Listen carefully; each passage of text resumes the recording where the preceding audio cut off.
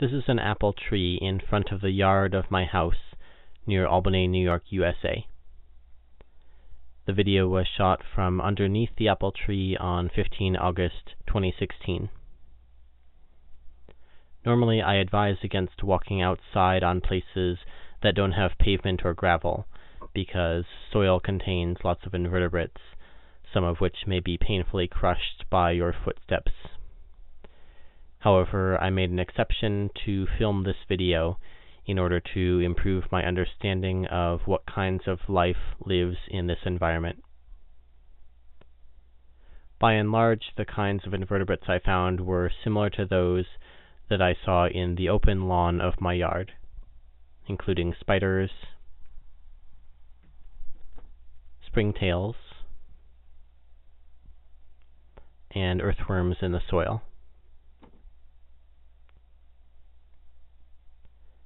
This apple had fallen from the tree and was attracting flies. I think this may be a ball of rabbit poop. Based on pictures online, it also looks like it could be deer poop, but I doubt a deer could get under the tree here. This springtail seems to be missing its left antenna. I wonder how it lost it.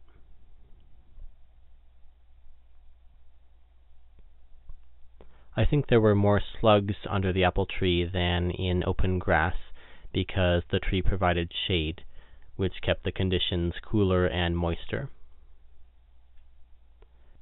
Here you can see a woodlouse running into a slug. According to Wikipedia, quote, "When attacked, slugs can contract their body, making themselves harder and more compact, and more still and round. By doing this, they become firmly attached to the substrate. This, combined with the slippery mucus they produce, makes slugs more difficult for predators to grasp. The unpleasant taste of the mucus is also a deterrent." Intra- and interspecific agonistic behavior is documented, but varies greatly among slug species. Slugs often resort to aggression, attacking both conspecifics and individuals from other species when competing for resources. This aggressiveness is also influenced by seasonality, because the availability of resources, such as shelter and food, may be compromised due to climatic conditions. Slugs are prone to attack during the summer, when the availability of resources is reduced. During winter, the aggressive responses are substituted by a gregarious behavior. End quote. You can see the blood pumping in this earthworm. According to this page, quote, "Insects, like all other arthropods, have an open circulatory system, which differs in both structure and function from the closed circulatory system found in humans and other vertebrates. In a closed system, blood is always contained within vessels, arteries, veins, capillaries, or the heart itself. In an open system, blood, usually called hemolymph, spends much of its time flowing freely within body cavities, where it makes direct contact with all internal tissues and organs." End quote. But earthworms are not arthropods. Instead, they're members of the phylum Annelida. And according to this page, quote, "The earthworm has a closed circulatory system. An earthworm circulates blood exclusively through vessels. There are 3 main vessels that supply the blood to organs within the earthworm. These vessels are the aortic arches, dorsal blood vessels, and ventral blood vessels. The aortic arches function like a human heart. There are 5 pairs of aortic arches which have the responsibility of pumping blood into the dorsal and ventral blood vessels." End quote. Earthworms are capable of classical conditioning. For example, this 1959 study paired vibration, the conditioned stimulus, with light, which is an unconditioned stimulus that induces withdrawal. By repeating this pairing, worms learned to withdraw due to the presence of the vibrations alone. The authors explained, quote, the percentages of avoidance responses occurring prior to the onset of the light increased during successive blocks of trials, and then decreased during extinction trials.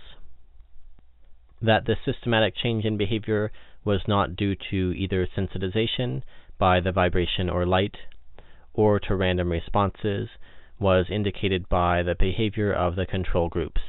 End quote. This 1979 article explains, quote, over the last half-century, more than a dozen studies of T-maze learning in the earthworm have been reported. The great majority of these studies suggested learning to be possible. However, doubts concerning the methodology used have been raised, and some have questioned whether any of the data presented are sufficiently free of confounds to be interpreted as evidence of learning. The results of the present series of experiments suggest that space can indeed be organized by L. terrestris through use of chemical stimuli, including odor. Additionally, the rapidity of the appropriate increase or decrease in choice speed found only in the presence of an above-threshold odor suggests more than a taxis is involved. Suggestions that earthworms may not be able to learn were indeed premature. The earthworm, like other animals, can learn rapidly. It is reasonable to assume that these animals, like others, are prepared to detect the existence of associations of ecologically meaningful stimuli with other, equally meaningful consequences. Presumably, the odor of rubbing alcohol taps into the mechanism for this learning. Apparently, other readily available stimuli do not.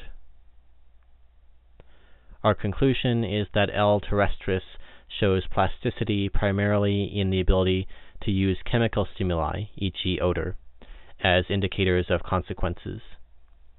That is, a form of selective association is suggested. End quote. Here's the lawn across the driveway from the apple tree. You can see some invertebrates flying and jumping about in the grass.